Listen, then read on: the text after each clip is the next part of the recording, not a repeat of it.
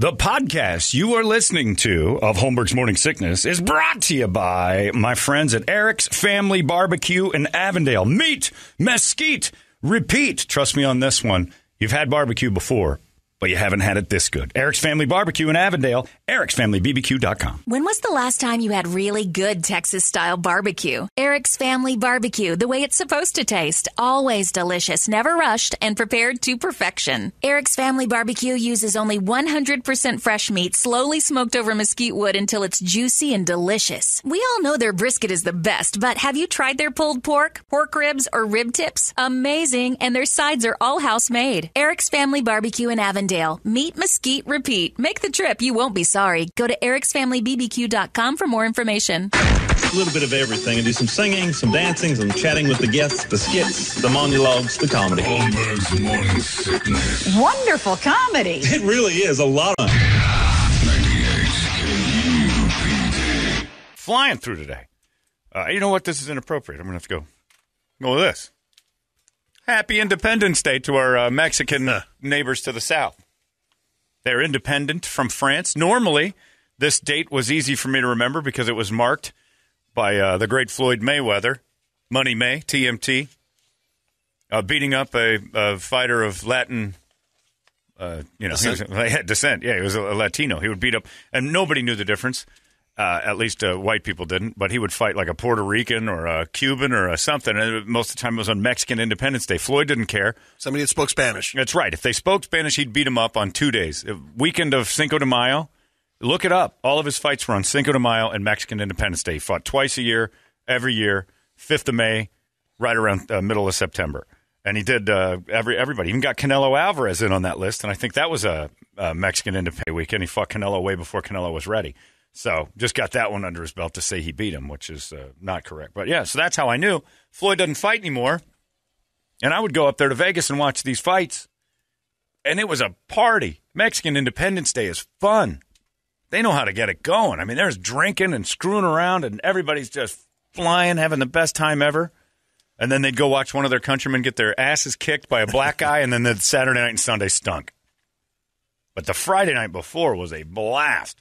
And their entrances to boxing matches are unbelievable. They've got hats and this stuff's going on and everybody's singing and screaming. Floyd tears the guy's head off and everybody just slinks out of there just like, ugh. And didn't Floyd come out? Floyd came out once in the sombrero. Big old sombrero. Trying to celebrate Mexican Independence Day. He rubbed it in the face. Nobody ever got on him for that, but man, that was... So he was Apollo Creed coming out in the in the old Uncle Sam outfit. Came out in the Uncle Sam outfit and did the whole American thing. Only he did it to a group of people that hated him. And I mean, wanted Ortiz to crush him, wanted Canelo to crush him. They Maidana twice. I mean, he was fighting anybody he could find that spoke Spanish on one of the two important days in Mexico, getting everybody from Mexico to come up, spend all their money in Vegas, and he'd leave with a suitcase of money and another win. But I don't know when it is now, but it's Happy Independence Day. And on Independence Day, we celebrate the best Mexico's had to offer in a long time, El Chapo's house. I don't know if you guys know about El Chapo, but El Chapo was that drug lord that dug tunnels better than anybody in the world. He had tunnels from houses to jail cells. Amazing. Yeah. So El Chapo, Brady, it's up for lottery in Mexico, the El Chapo safe house. The former drug kingpin, El Chapo, the estimated worth was in the hundreds of millions of dollars for him individually, let alone the billions that was going on with this drug deal. They've taken down all the surveillance cameras. There are over 100 all around his area. It's in a very nice neighborhood. What town are we looking at? Well, I think it's hang on, I'll find it. Like Sinaloa or something? Or I don't know the city. It's an expansive home in Mexico City's swankiest neighborhood. It's wow! It comes with a private box from the Azteca Stadium. Beautiful.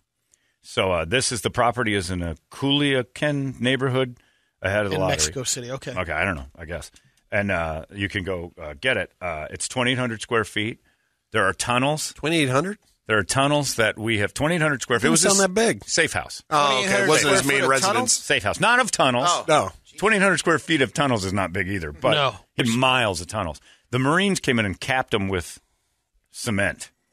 So that basically means with a little ambition, You get those tunnels back. All you got to do is 10 minutes. They didn't crush them all the way, but they led to the jail and God knows where else. So if I got this house, I'd be tapping the grounds nearby to see. They had a railroad in that tunnel. He could ride motorcycles in it. It was Get that big. supplies in there. That's Stuff right. back and forth. So they didn't just blow those up. They're close by. How much do you think this house is worth? It's yours, Brady, if the price is right. Without going over? Without going over. Throw me a guess. What do you think the safe house for El Chapo's worth? 2,800 square feet, swanky neighborhood. It had... in pesos? No, in our money, in American money. What do you think the house is worth? 2,800 in Mexico City. I'll go $175,000. Swanky place. Wow. Brett? 300,000. 300? I'll go $500,000. Brady wins. $183,000 is all this thing's worth. 183 grand. You could get a place in Maryvale for $183,000. That's incredible, but it's lotto driven, so they're going to give it away to a citizen of Mexico. I still wouldn't own live the there. safe house. You wouldn't? No. Why not? His boys are still out there. You never know. But he's not. So they don't care about the house. But that you don't think he's pulling strings from inside? Yeah, but what's the house have to do with it? Yeah, what's it? It was his. Waxing nostalgia. That's all I'm going to say. He's got a good it was point. his.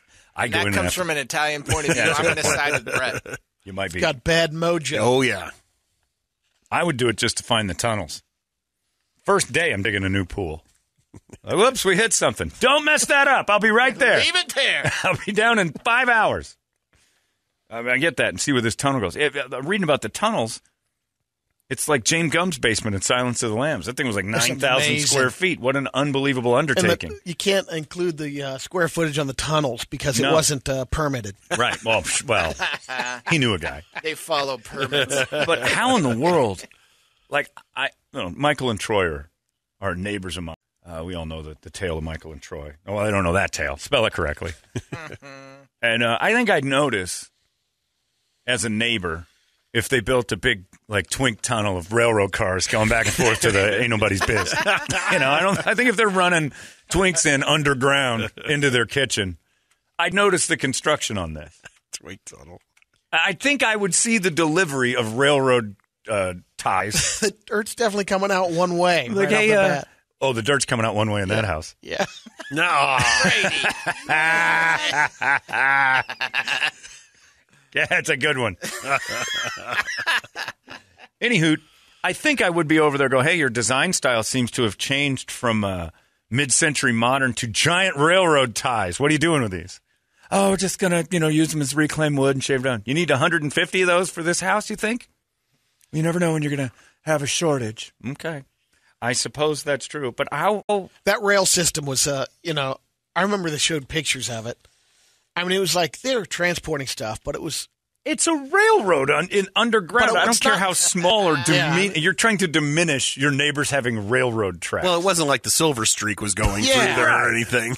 But it's the There's same no way Amtrak going It's through the there. same way the subway in New York was built. If you ever read about how that happened, dude goes to the city of New York and says, I got an idea, since we're crowding up pretty good, to have this system of underground train travel. So he's like, you're out of your mind. Get out of here with this. He's like, all right. And he ran a clothing shop. He dug a hole. Right. Built a train track under and then said, come here, I got to show you guys something. And had the train car in there. This is how it works. Built it itself. He built it himself, and nobody noticed that in the clothing store, this dude had dug you know how big it has to be to get railroad tracks in there? Yeah. You've got it's ridiculous. So I want that house. I hate Mexico, but I want that house. I want to goof around in my backyard and go tunk tunk with a shovel and go, what's this? And then find railroad. Like, what is this? Where does it go? My curiosity gets pretty piqued You by won't that go stuff. near Rocky Point. God, no. Let alone flying into Mexico City. If you don't like Rocky Point. I'll fly to Mexico City. That's like an airport. I'm with him. I think I'd go to I've been to Rocky Point. Yeah. There's I'm a not huge driving. stretch where there's nothing there. Yeah, I'm not driving through Mexico. That's bananas. Yeah, I'll take a but I'm plane saying in. flying into Mexico City. I've heard I'm fine with that. Mexico City, I'm fine with. Fly in, do your thing. Go over to get your El Chapo house. Get in the lottery. Find that railroad. Auction number. I just want to know where the railroad goes. You wouldn't do that? You're not? That's Nope. not, oh, man. I'm out. Brett is totally out on Out. this. He thinks they're still working underground. Never I just say don't know never. how you don't notice. And I guess it's because El Chapo's your neighbor. You're like, don't say anything. But I would totally. That's 2,800 square feet. No, that no, house. Mexico City from that's a from beast space. of a city. 20 million people. Trying to find out where the airport is. Oh, I thought that was a map of Westwood. Westwood High School. This is my English class. They had railroads under Westwood, probably. I mean, Absolutely. that's, to me, he might have done great with the whole drug business, but the ingenuity of digging under his shower, the whole thing lifted off. Miles. Went down in and went to the jail. He could come in and out of the jail through shower tunnels. So Throw his parties.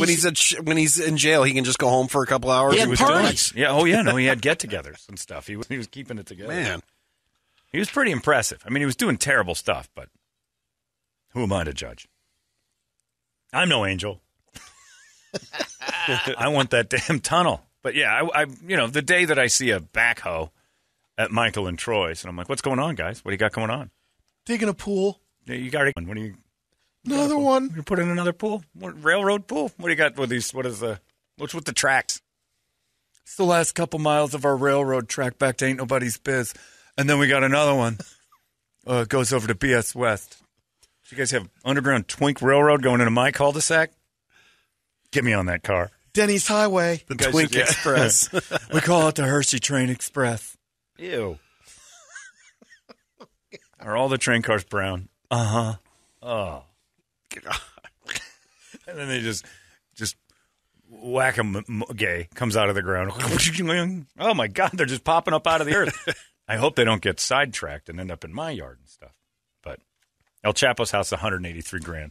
You can't get a condo for $183,000. You get El Chapo's. Ask your boy Doug what the real estate laws are. Down He'll buy or sell. Hey, Doug, I'll go in halvesies with Hopkins. We'll buy or sell that. H&H Mexico, right? Yeah. El Rancho. El Rancho. When football season. Och and Och. Rancho de God knows what. He will buy or sell your drug pin safe house as is.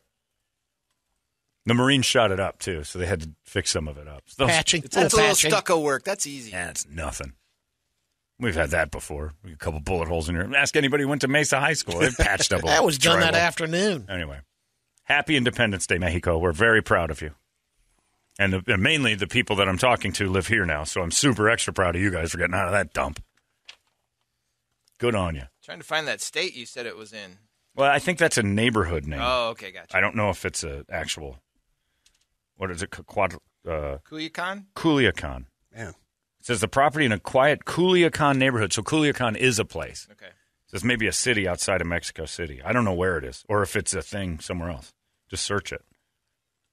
It's lists Casa en Culiacan, 2,800 square feet, in a neighborhood called Libertad or Freedom.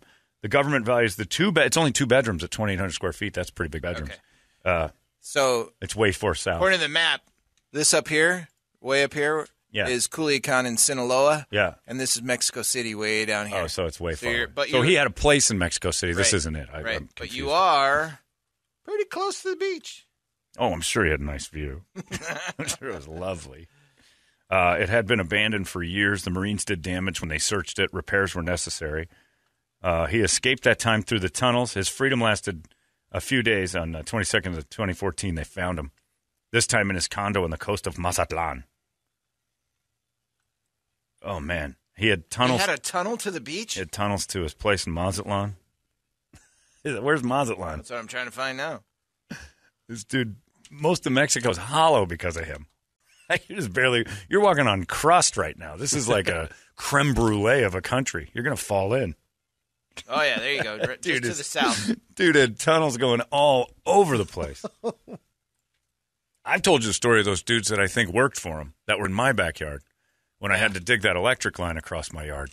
2 white guys for a whole day dug about 6 inches and could get maybe Got to Caliche, maybe right? down to nobody got to Caliche. They got to their knees and they're like, "This is hard." They went and hired some Mexican guys, and I'm not kidding. Within an hour, there was half a Mexican sticking out of the ground, 25 feet from the wall. He had dug, and it was a graded dig. It was 6 feet deep by the time they got, and they did it in less than a day. I couldn't believe what I was seeing, and that was just wide enough for a human to walk in, and it was literally grass, and then just half a Mexican sticking out of the ground.